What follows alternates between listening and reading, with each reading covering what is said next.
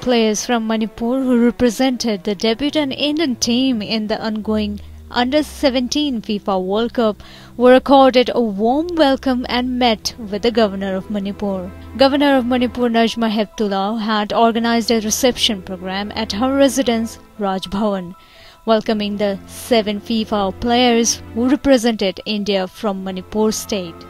Speaking during the reception, she said that Manipur is the heart of Indian sports. Northeast state is now popular basically because of Manipur state. Manipur has brought its state proud in many fields like football, polo, hockey, martial arts, etc. She has also promised to help all the 3 players in every way she can. So I'm trying my best to get some ideas and discussing. Now that we have got the Manipur Sports University, which will be starting very soon. When I was in Delhi, I discussed with this matter with the authorities over there that they can complex which we have over here.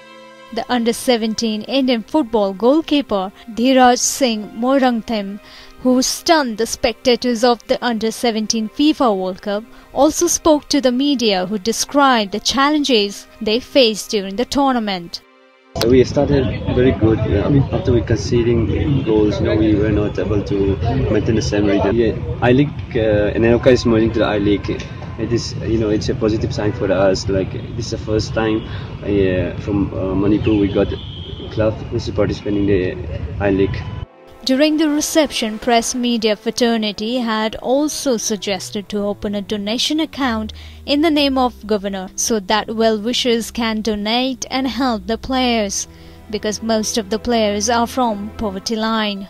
Governor also said Manipur is now band-free state and improved lot more with infrastructure and sport complex to promote and train new player.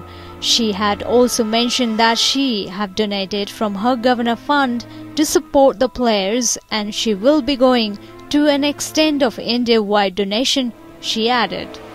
With OSHA Bureau Report, Imphal.